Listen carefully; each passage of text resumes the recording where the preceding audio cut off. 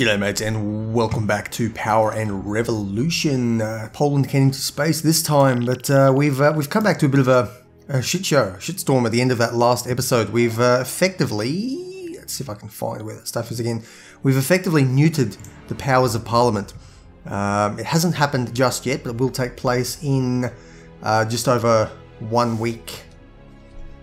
And basically what that's going to do is causing a rift in Parliament. Yeah, people are not happy about this. Our left Socialist Labour League and a couple of the other sort of semi-right-wing parties are 50-50 on it. Our party, of course, likes it because I'm in control, and they would probably not like it if I wasn't in control.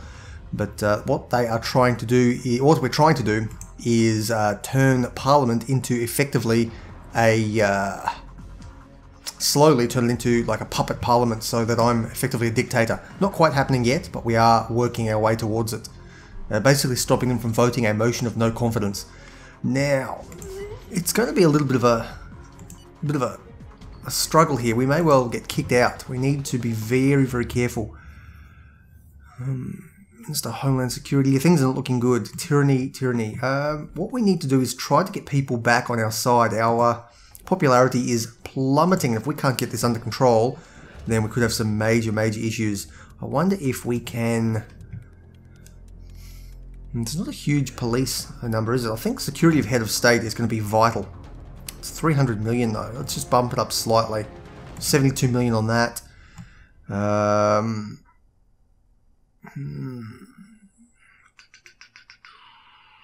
It's not a riot squad or anything like that. No, I thought there might have been a riot squad or something, but there's nothing like that. So we just need to hope our police are up to the task. Now, they've got it all under control, but there's no doubt that it's going to pop up again in the near future. We need to keep public opinion on our side. Now, part of that is going to be getting the deficit under control. It's currently pretty significant. In fact, we've increased spending quite substantially. Total takings in terms of tax dollars have increased, but our GDP or our takings have not increased in line with our expenditure. Let's have a quick look in here. Yeah, total spending has gone up by almost $10 billion. What have we got here? More riots. That's, yeah. I mean, this spamming shit, I just need to, the creators of the game need to get rid of it. It's the same message effectively 10 different times. Country's on fire. Things are not looking good. What have you got to say with yourself? Want to join NATO? Sure, let's more people in NATO is good. Agriculture I do like. Let's up it slightly to 39% is my suggestion. Whether the EU goes with it or not, I don't know. But we're going to see how we go here. Now this is not too bad. This is only a single riot. I'm going to bring in police reinforcements, but otherwise let them do it. Now, it's probably a popular uprising, so we do need to be careful of bleeding this over time. Wow, okay. Well, the EU's keen to subsidise agriculture. That's interesting. Perhaps a little bit too much. Too much of the budget is being spent on it, because agriculture is inherently a low GDP proposition, or low GDP good. Now, it's not mandating that we need to have that much. It's what the actual EU as an organisation is spending on boosting agriculture. Even so, I don't think it's necessarily the best way of moving Europe forward. Let's have a quick look at our GDP spread here. Just touch up on it while we're allowing all these things in the background to go on. Our total agricultural GDP is $29 billion dues, which are an increase from when we started the game. But as a percentage of our GDP, it's actually decreasing. So there is growth in the sector, but there is more growth in other sectors. Total population is actually, like active population there is decreasing, which is good. Means we're beginning to industrialize or hopefully move into a service industry. Unpopular uprising, now that is very good. That's what we want. Means they'll shut themselves down in time, but it also means that we should start gaining a small boost over time. Organic agriculture is decreasing. Now I'm not sure exactly what bearing this has on the game, possibly to do with decreased toxicity to the environment. We can influence that by helping people convert to organic farming, but I don't think we're going to do that just yet. I really need to be careful of my spending. Okay, it's passed, and now we're going to have a massive uprising again, I think. Okay, the Hyperloop train. Have we discovered that as well, perhaps? No, we've got ARFID chips, which are, I think, the things you implant into your skin to do stuff. Hyperloop is interesting. It's a new thing you can actually build under transportation. It unlocks an additional... So you've got high-speed train at the moment, but we can actually build Hyperloop at a later date once we discover it. Now, the Chinese are not sharing. They're not playing nice. But, ooh, okay. Now, I'm not really sure what the benefits of releasing it. Patent it and commercially accessible. We're not going to. We're going to hoard it and see if it boosts our industry a little bit. Yes, it's not my first bill, but I suppose because I'm using a new character, they think it's a new bill. Okay, now let's have a quick look at the laws of Parliament, the powers of Parliament. Currently, they can still vote for laws, but there's no motions of no confidence, so they cannot vote us out in terms of a no confidence vote. Although the people, of course, can still vote us out. So the rioters have yeah, this is a bit of like a Hong Kong riot at the moment. We need to be very, very careful of what we're doing. We don't want it to spiral out of control, and we don't want to send in the army. They're very weak, though, and they've just shut down by themselves. I did not intervene with the military. That's wrong. The clashes have... But they've pulled... Does not have enough men. Come on, mate. I've been upping stuff in the army my entire time in power. We're still increasing in amount as well, which will allow us to fulfill our electoral promise. Commandos going up. Commandos are very interesting. So what you can do with commandos... Let's go back into sort of tutorial mode here for a second. Commandos are interesting in that if I can take the inside the capital, I can't actually see inside the capital. Can I see inside my town? I cannot see inside the town unless we have demonstrators or something going on. What it allows me to do is, well, each town is made up of different areas. The main square and so on and so forth.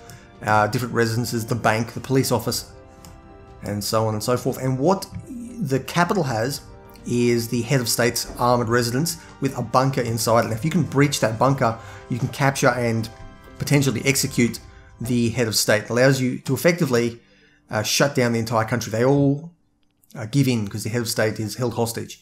So what commandos can do is, rather than have our army slog our way through and fight them sort of on a World War I style or even World War II style blitzkrieg and break through, gradually forcing them back, we can actually go commandos. We can drop them right in on top of the head of state's residence. And if we've got enough to hold off whatever their defences in this area are, which we do not know, if I had a spy satellite I could probably tell, we would be able to effectively take them out in one fell swoop.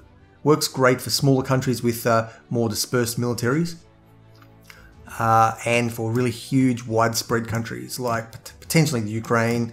Turkey, I think, is too highly militarized, but France, for example, might have a lot of their military along the edges or in various bases or overseas.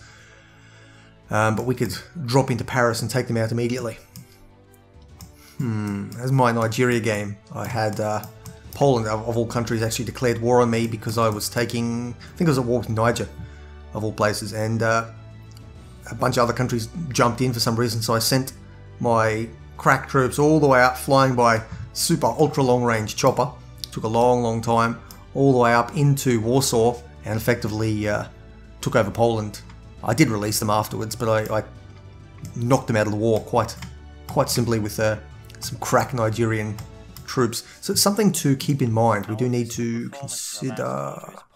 Yes. Now, what is that loan? It's a larger loan than what we've been taking before, but our takings, what's our growth at the moment? Growth is flatlined.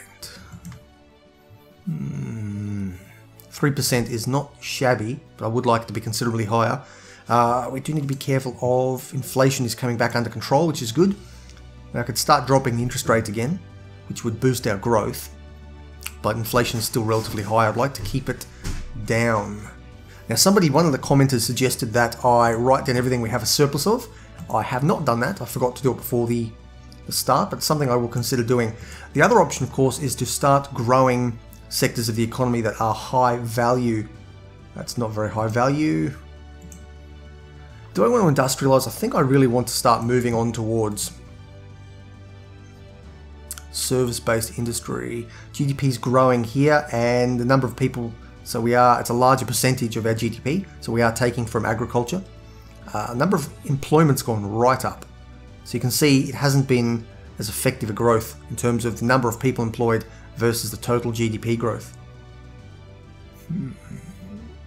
Industry is still very, very lucrative, especially things like steel and whatnot. Let's have a look at steel. We have this trade imbalance. It's good profit. Our steel industry is making pretty good. It's 2% of our total income takings. In terms of service sector, that has grown slightly, but as a percentage of GDP it's dropping. And our percentage of people working in there are also decreasing, but we are exporting more of our services overseas. Things like education, so people come into the country to study. That makes it an export industry because money's coming into the country as opposed to going out of the country. Things like tourism is also an export industry, even though you're not exporting anything in the classical sense. Energy-wise, I think this is where a lot of our GDP has gone. How do I tell GDP? It doesn't say. Let's have a look here. Actually, it should tell me here. Total activities of the energy sector. Sales are up, profits are up considerably. That's a good. So we're becoming more profitable over time as reflected in our productivity index. 30% of our total income tax. I think they mean tax takings. Again, it's written by, this game is designed by people who do not speak English as a native language. The household purses. So there's a few odd bits and pieces here, but I think that means our total tax takings have increased. Employment is down, which makes it a hell of a lot more efficient. I'm not sure what this means exactly. Maybe we've dropped unemployment. These don't seem to line up correctly. Let's have a look now. I think it was in gas we did. Natural gas has... Yeah, consumption is increasing, but we're now providing a lot of it here. For some reason our trade balance is still very high. But sales are up and profits are way up, which is good. So I don't think we're not going to worry about that too much. I'd like to import some more from Russia. That might be something we can consider if we can get a very cheap price for it. But I'd like to look at our fuel as well. Fuel's vital. Okay, then a couple of seconds of tick past while I just got rid of that phone. Hopefully I'll remember to edit that out. Now, fuel doesn't say what it's used in, but it is still useful in the economy. Now, it comes from oil, comes from natural gas, comes from colza, which is like a grain crop or something that you use to make biofuel. It also comes from the capture and recycling of CO2. We need to consider that if we have the technology. I'll look at that shortly. But that will allow us to effectively, other than going through two resources we don't really have, we've got a tiny bit of natural gas, but nothing spectacular. Colza is, well, I mean, you can grow grain crops for fuel. It's not efficient in any real stretch of the imagination, but when these two run out, colza will be an excellent source of it. And this game has sort of future tech in that you can capture and convert CO2 into carbon-based fuels. So something we should look at because it may be a way to make us a little bit more independent with regards to fuel. Our network has Russian network, growth is acceptable, unemployment is stable at 4%, which is good, and Belarus is still trying to produce nuclear missiles. Let's see if we can, I wonder if we can release this in the, where do we go here, exterior, make scandal. No scandals. Okay, that's not a scandal necessarily. What we can do though is go to the UN and where's the UN and ask them again. Now, last time we did this, they said we didn't have enough evidence, but the fact we have 2 bits of evidence, I will provide proof that Belarus. So I'm gonna learn to spell. There we go. Belarus. Confirm. Now, what do they have? They got to say nothing yet. We'll find out shortly. Interesting evidence, but again, insufficient. Give it a try. Okay, so we could give it a try and ask for a military intervention. I wonder if we can do that. Let's give it a go. Not particularly keen to invade just yet, but we'll give it a go. Let's see what we've got here. We don't have fighters, helicopters, and so on and so forth. I think I might bring and redeploy these ones up here just in case we need them shortly. Drones are good for spying and whatnot. demonstrators. Let's allocate those up here as well. Now what I want to do is, let's go to, we're already in military, we're going to go into here, and let's find, it's hard to read, but I think that's commandos. 739, let's have a double check here. Yes, that is commandos. Okay, so all our commandos in the entire area are going to be allocated. Let's put them in Bialystok.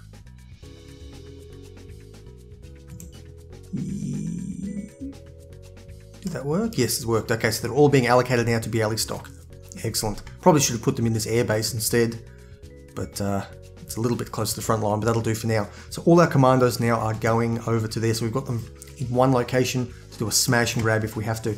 Now what I'd like to do is go to the UN and see if we can get them to authorize military intervention against Belarus, because after all, they're buying nukes secretly.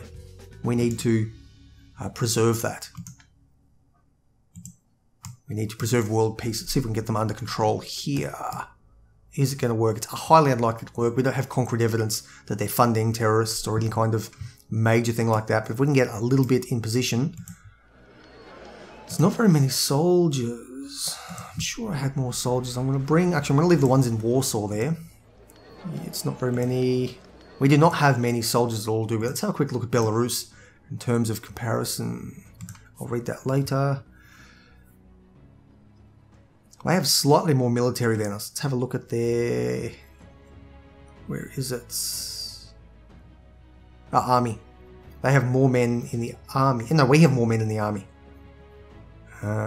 They've got 8 nukes, though. That is a small concern. They could nuke us. If they do, though, it'll be interesting to see what happens. But they've definitely got 8 nukes that we're aware of, that our intelligence service is aware of. So Belarus is a major, major threat to world security at the moment here. They also don't like us. We need to bring them under control. Unfortunately, people are not very happy. Let's see if we can... What can we do for women? Not a particularly right-wing thing to do, but this is just budget and funding. So we could... I mean, sexual violence, regardless of women or men, is a bad thing. I wonder if we could bump up the fund. Oh, it's cheap. 83 million. Let's see if that actually gets anybody on our side or not. Education policy. I'm not going to spend state funds to educate that. It's not my job to be a social engineer here. If people want to do what people want to do, they can do that.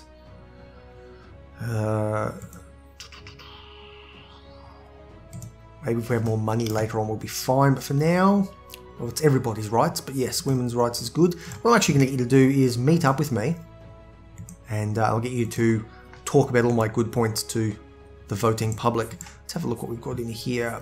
Happiness declines, that's fine. Liberation of demonstrators, again, I don't really care about that. Now this one here is interesting. Minister for Justice is unhappy, I suspect, or causing problems in some way. So let's have a quick look here. The Minister for Justice is this person here. Now they're very happy.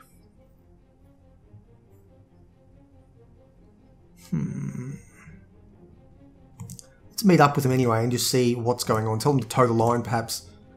They could be leaking or they could be doing something. I'm not sure exactly what's wrong. It could as well be that this person does not...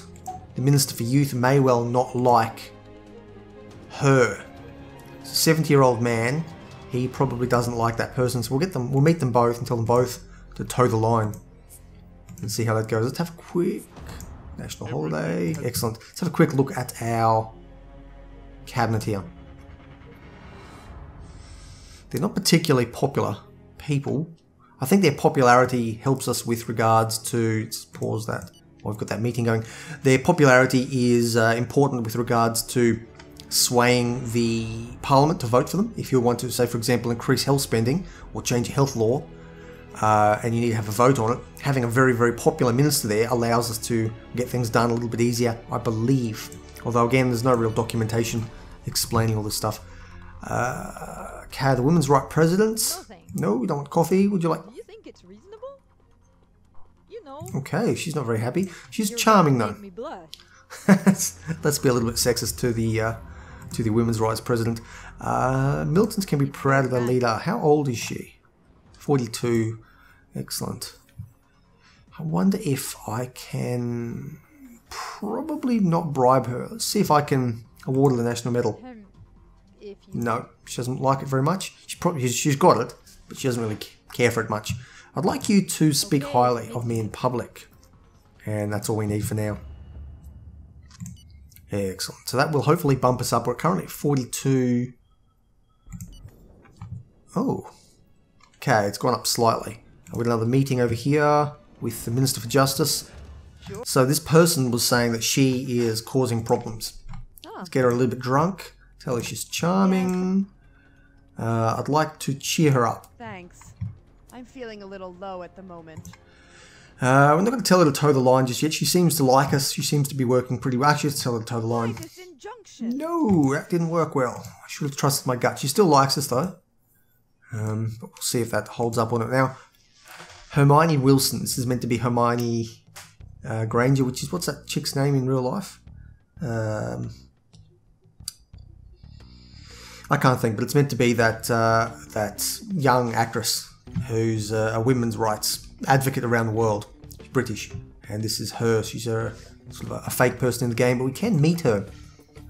Hopefully, bring her in and see if she can say nice things about us in the international public, because there is a small concern that the world is not looking favourably on us at the moment while we are currently centralising our power. I'd like you, now you were complaining about that other person. I'm going to give you some champagne, get you drunk, excellent. Tell you you're very radiant. And I'd like to cheer him up a little bit as well, but I also want him to toe the line. Well, very well. At your service. Good. So, he hasn't been very happy and he has been complaining about our people. His job is not to complain, it's to work for the youth of this country. Okay, time's ticking on. What are we going to do now? That's the important part. I need to boost.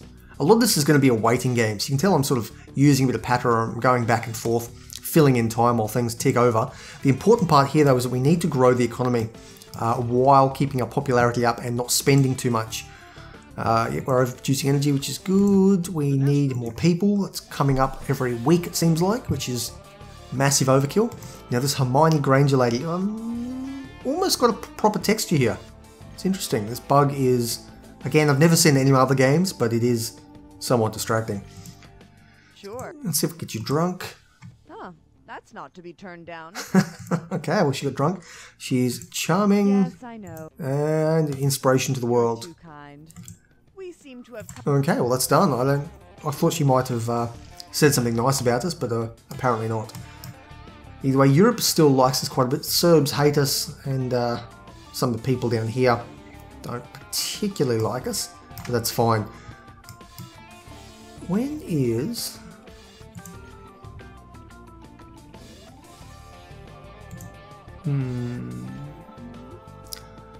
Trying to make nuclear missiles, that's fine. Now what I want to know is, when is pending resolution? No? Are we having a meeting? I'm sure I asked them for a military organisation against Belarus. Let's try that again. Oh, the next session, okay, that's coming up in time.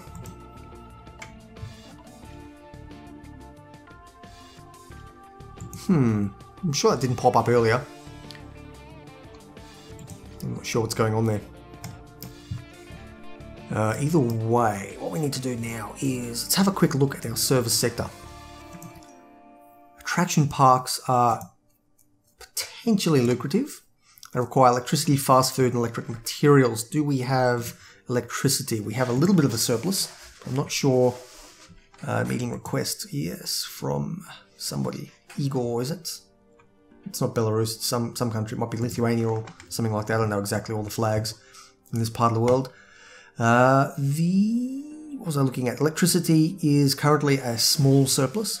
So we need to be careful not to up electricity producing industries too much, unless we're going to fund the electricity quite a lot. So we could consider building, there are currently no attraction parks in this country. What's going on here?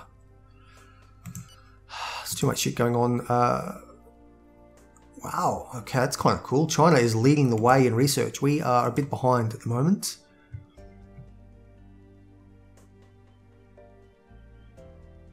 This is useful. Okay, so Belarus is funding terrorists in Russia and Ukraine. This is very, very interesting. Let's go here. First of all, what we're going to do is provide proof to the UN that Belarus is a major threat. Nothing happened. Let's try that again twice. I think I might be overdoing this. There's a bit of a lag there. Evidence sufficient for sanctions. Okay, those things are looking very good now. We're asking them, and that'll be coming up shortly. Sanctions. So ideally they will give us military. Right, so that's a Russian base. So we need to be very careful not to hit that Russian base. Otherwise Russia itself will become mightily displeased with us. While we're here actually, let's get a meeting request with Russia and see if we can buy some natural gas. Vasily Putin or something. I wonder who that could... Ooh. No doubt aware that this cancellation is due to major differences of opinion. Okay, he doesn't like us very much. What we're going to do though, we don't like Poland very much, even though we've been the best of friends for many, many years.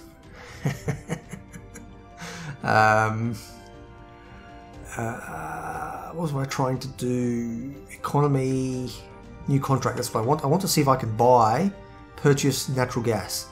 Now, Russia has shit tons of natural gas. And yes, so we can get a deal here. We can get a deal.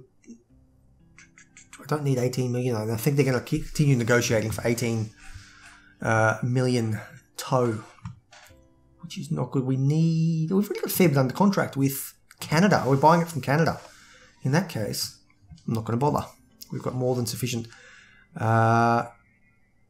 Resolution was rejected. Fewer than 9 votes in favour. Bugger. So no one vetoed it. No one voted against it. But most of them abstained. So we can't get military intervention against Belarus. What can we get against Belarus? Can we get... What's the composition at the moment?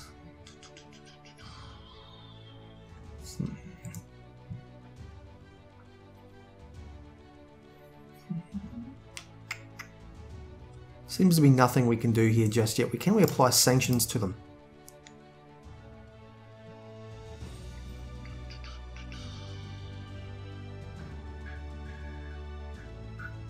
Let's assign Agent 001 to Belarus and see if he comes up with anything. Meeting with Bulgaria. Of course, that's a Bulgarian flag. Now, what do you want to do? You want to buy natural gas from us. What? So we're obviously not selling any yet. You want to buy it for considerably higher than what we're selling it for.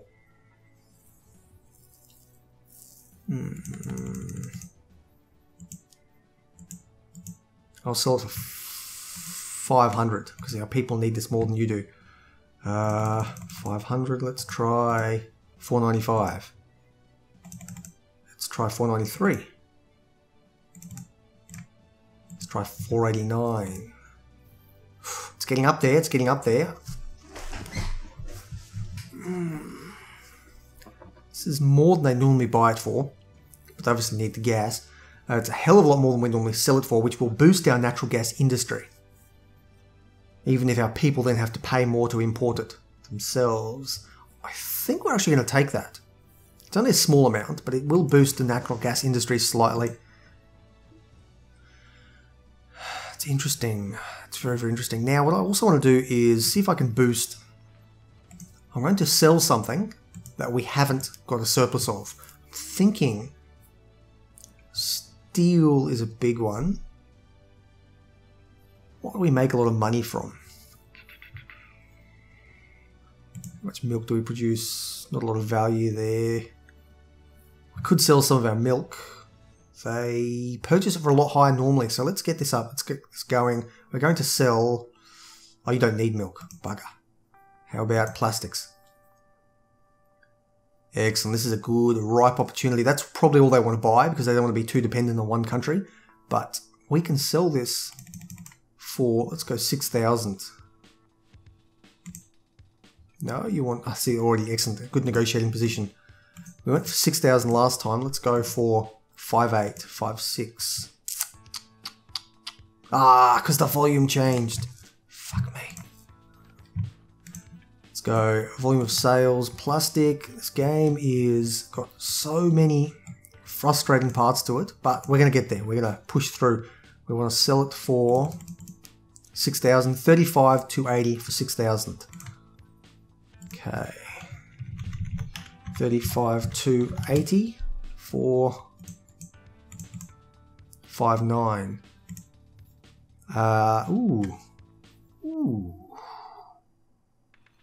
Let's go up slightly. Let's go 5.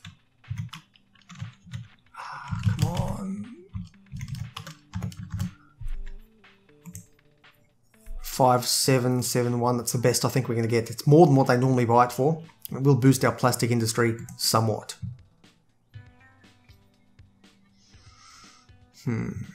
Excellent. Now we're going to be careful. I don't want to bump up growth too much, but let's have a look at what we're doing here. How is growth looking? Growth looking is going up slightly. Given a couple more days, that will change as well. Currently, the inflation is still ticking down. It's gone down by another 0.05. And I think that's where we're going to leave it for this episode.